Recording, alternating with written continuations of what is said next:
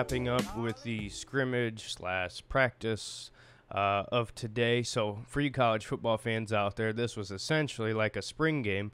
So this was unbelievable. First of all, I have to start off dog pound. What this fan base is unmatched. There's nothing like the Cleveland Browns fans, and the fact that they were out there this morning, 8 o'clock, 9 o'clock tailgating, out in, the pouring rain to watch these players come in and support. And this has really been the first time in about a year or so, that everybody's had access to the stadium to be able to tailgate and stuff like that. We've seen the tremendous fan base support with, training camp and the people that have been able to attend that. But this was outstanding. I mean, this was, Baker said it. I can't imagine any other team having this many fans there for a practice. This is the Cleveland Browns fans. And when that Lombardi is being held by Baker Mayfield, the parade that follows is going to be millions and millions and millions of people, and it's going to be incredible. I cannot wait for that day. But nevertheless, for this game, unbelievable fan attendance. So as far as the game itself, the scrimmage, I'd be wrong if I didn't start off saying Donovan Peoples-Jones has been beyond incredible. Like, you can't put into words the leap that he has had coming in this offseason. This is his second year in the NFL. Being a sixth-round pick, Urban Meyer talked about it. He was a first-round talent. The kid was ranked higher than name your favorite receiver coming out of the draft a couple years ago. Donovan Peoples-Jones is this talented. Like, I don't want to be the guy to say I told you so, but from day one, I said this kid is going to be incredible. There was a name that I wanted from that draft at wide receiver, and he was it. And we were able to get him in the 6th round, which is highway robbery. This is going to get looked at as one of the biggest steals in the 6th round of all time. We always talk about Tom Brady, and we always talk about these kind of guys, Antonio Brown. This is another example. I think Donovan Peoples-Jones is that good. And I think this year especially, what he brings to that wide receiver room, he's got that wide receiver 3 spot. That is his. We love Rashard Higgins. We love, what he can do. But Donovan Peoples-Jones is different. He is very different. And not even just from a talent standpoint. Look at his attributes. He's a taller receiver. He's that physical, athletic receiver. And he came into the offseason, got bigger, faster, stronger. So he's going to bring a different aspect to what the Browns can do offensively when it comes to their wide receiver core. Donovan Peoples-Jones has been outstanding. Every single practice today, he had highlight play after highlight play, and he has and is currently really stepping into a huge role with the Browns. I cannot wait to see his future. This kid's got an incredible future here in Cleveland with the Browns. This wide receiver core is, up in air as far as who's going to be here long term, with Odell Beckham Jr. and Jarvis Landry. Donovan Peoples-Jones is somebody who you have under contract on his rookie deal for another 3 years for sure.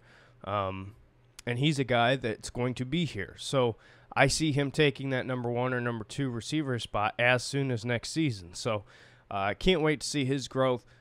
More from today, and it's something that I shouldn't have to say, but given some of the reports coming out of a couple camp days, Baker looked sharp today. I thought he looked pretty good. The ball was always, where it needed to be. Austin Hooper had a really bad drop, wide open, hit him dead in the hands. You hate to see that, but nevertheless, the ball was where it needed to be.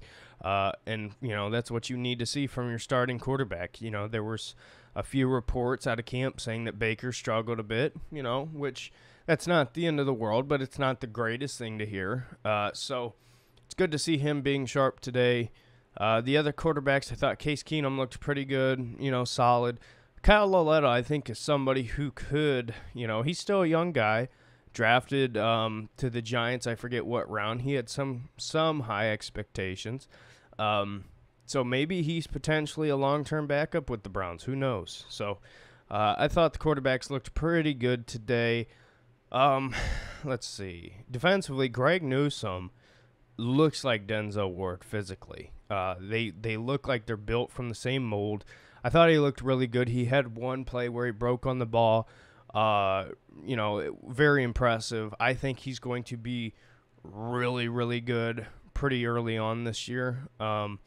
And Jeremiah Owusu-Koramoah, man, they talked about it a few times, Ken Carman, Nathan Zagura, but him breaking on the ball, his speed is incredible. It seemed like as soon as the ball was in the receiver or the tight end or whatever's hands, JOK was right there ready to light you up. And, given the fact that this is a scrimmage, you're not going to hit, but the fact that he was making plays, coming off of the COVID reserve list, this is great to see.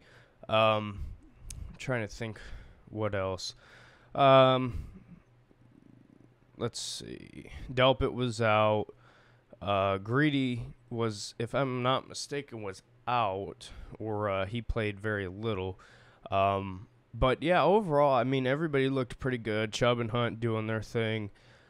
So Denzel Ward was out, and there was the report coming out today that he is the next one on the list as far as contracts for the Browns that they're looking to get done. So looks like Baker's contract's going to be pushed down the road to next year, which, I personally think is going to be a mistake, because I think you're going to end up paying him a lot more next year than if you were to get it done this year. But nevertheless, Denzel Ward appears to be next on the list of who needs paid, or who will get paid, I should say. So for the Browns, keeping Denzel Ward around would be great. He's been, dealing with some injuries throughout his NFL career, but being the fourth pick in the 2018 draft, this guy has been remarkable. I think he has really lived up to that pick. It's just staying healthy. And I think now that he's got people he can rely on in his cornerback room, with the drafting of Greg Newsome, Greedy Williams getting back healthy, Troy Hill, and more. A.J. Green has looked great throughout camp. I think for Denzel, that's going to take a lot of pressure off of him, versus last year. Ton of injuries, guys in and out, that put a lot more pressure on him. So I think this year he'll have an improved year compared to last year. And we'll see if his contract gets done before the season starts. So that's something to pay attention to. Again, Baker looks like his is going to get pushed to next year. I know that's going to make some of you happy. Listen, I know I'm the guy who's the big Baker believer, but I think you're just pushing your price up. But, it makes sense. I understand the argument. He needs to prove more maybe over the course of a full season. Baker was incredible the back half of the year, but there's still some questions. And, with Odell Beckham Jr., their connection seems to be finally getting somewhere. Maybe not the greatest. It might not be like Devontae and Aaron down there in Green Bay, or up there in Green Bay, I should say. But, the fact that they are working on it and dedicated to getting it right says a lot to me. So, I think that's about it as far as the scrimmage today. David Njoku making plays. He could potentially be a really dark horse star coming out of this season. Young guy, very talented. We'll see. I think it's just the offense is going to be what he's battling in this scheme. So we'll see. Again, everything looked good today. No injuries. As far as I know, I did see somebody was walking off the field. I want to say maybe Curtis Weaver, but I haven't heard anything too bad. So overall, good day. Fan base, outstanding. It's going to be an exciting season. So anyway, like, comment, subscribe. Let me know your thoughts. And what'd you think about today's scrimmage? And what have you thought about camp so far? Let me know your thoughts, and we'll see you in the next video. Bye.